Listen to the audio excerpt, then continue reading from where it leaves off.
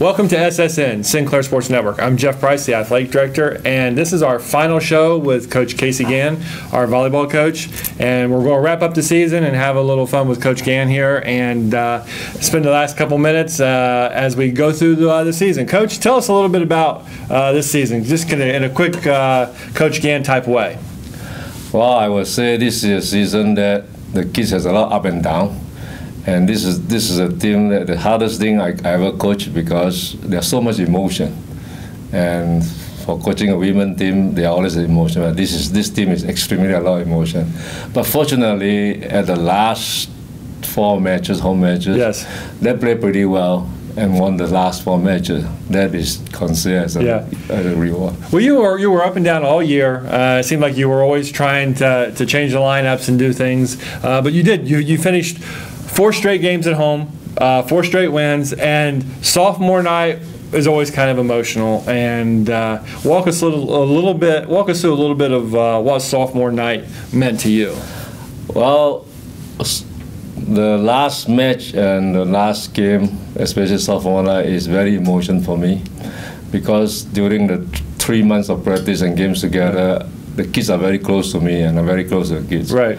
And I'm gonna miss practices with them. And actually, some of my kids say, "Coach, are you going to cry?" Actually, my tear almost came out. Yeah. During the announcement, I said I do miss them a lot.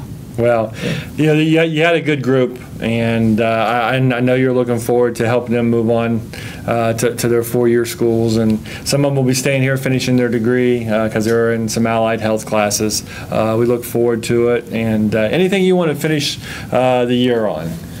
Well, as I said, I hope the kids will continue study well. Yeah.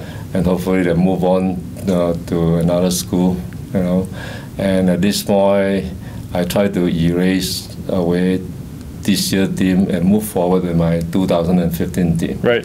So basically, to work hard on my recruiting, hopefully we can get a much better team coming back here, yes, so that to give some good honor to the college.